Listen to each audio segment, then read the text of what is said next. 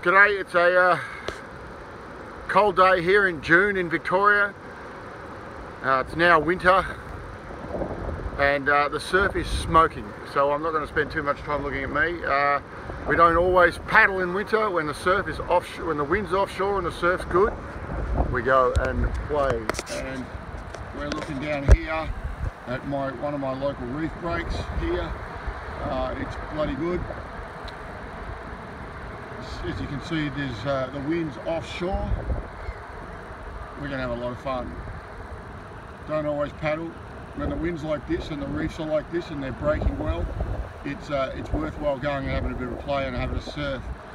Wind's due to swing onshore or cross shore later on today. I'm swinging out across Janjuk Beach, that's Janjuk Beach, and then over the other side of Janjuk Beach is Torquay Beach.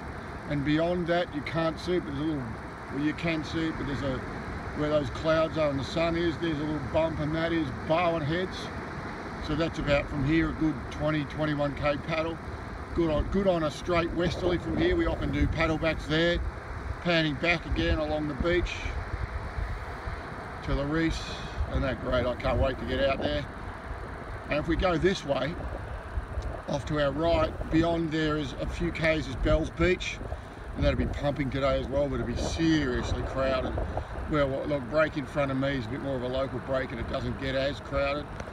So this afternoon, when it swings west-southwest, about 20 knots I'm hearing, we'll get a paddle back probably from Point Road night back to Torquay, or Fisho's at Torquay, which is about a 19-20k paddle, west-southwest, so it's running basically from the right to the left the whole way, so we get a really good west, good paddle back.